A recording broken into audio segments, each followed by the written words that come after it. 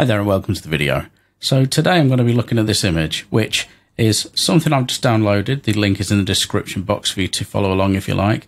And what I like about this shot is the simplicity of the composition with the colours as well. These lines really draw your eye into the cyclist, and the colour red obviously plays a big part. So I'm just going to duplicate the background layer, Command or Control J.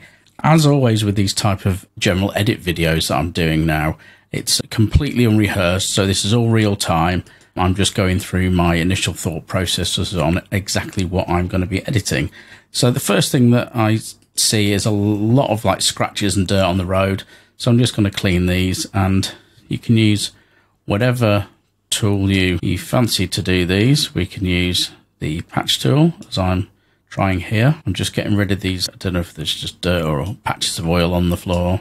Don't have to go crazy because it is a road. It's going to have signs of use, but we just want to get rid of the most distracting elements. You'll find this is something I mention a lot on these videos, is just try to get some of the bigger distractions out of the way first.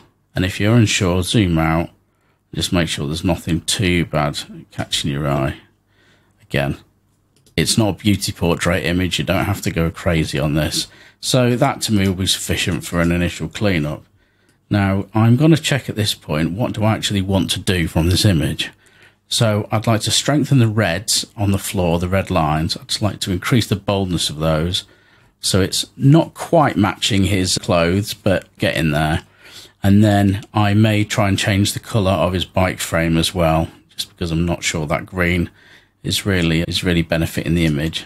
Let's think about how we'd strengthen these red lines. Now, there are many ways you can target individual colours. You can do the hue saturation, and then we can choose red, and then we can maybe bump up the saturation, and that works quite well. And then we just have to mask it out, brush it out around the cyclist, otherwise it's going to make him go overly saturated as well, because he's got red in his skin and obviously on his clothes. That's a very valid way.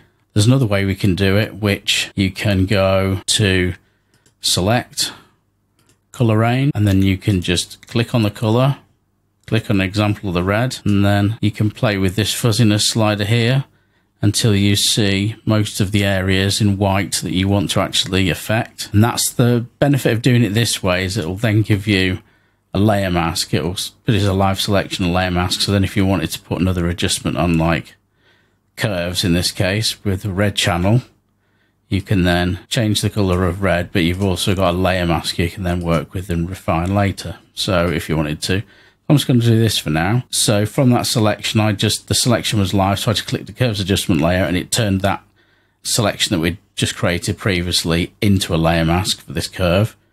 The channel I've changed to red, so I can now affect just the red tones with the curve using the layer mask I've created. I hope that makes sense.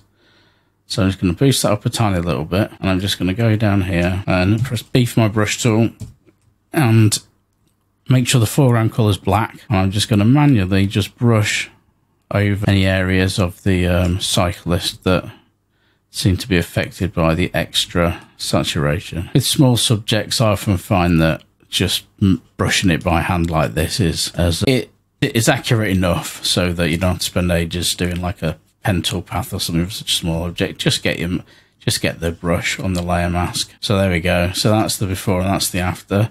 So I've really made those red lines pop. Now you could go in and tidy these up as well, clean some of the marks from this red area, but I'm not going to, with the exception of this line here down the middle. It's just bother remove for some reason.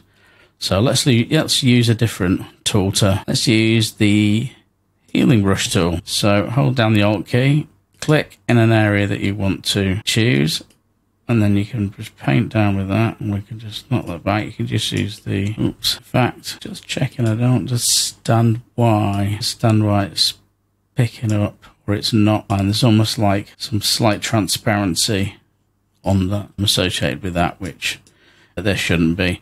But anyway, oh yeah, it's because, see, it's always worth checking a layer mask. So even though we've cleaned that layer underneath, let me turn the curves adjustment. So it's the importance of, I think it's the importance of me doing things unrehearsed now, because it shows you the kind of mistakes that you can make easily, and then how to look out for them. So that dark line is now being caused by a line that was on the original layer mask here.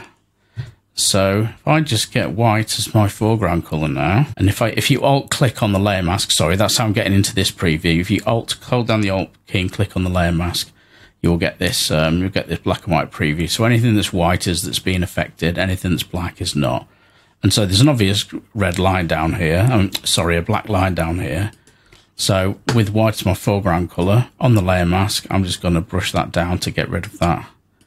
Get rid of that line on here. Okay, so that's that done. Okay, after, again, nothing too big on this, just a general little edit.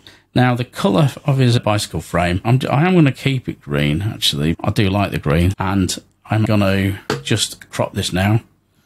Recrop this. So click on the crop tool.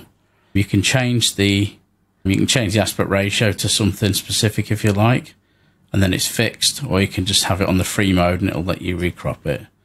So I'm just going to take this in a little bit. I'm going to put the cyclist right on this horizontal line here. And now, for my personal tastes, I'm happy with that image now.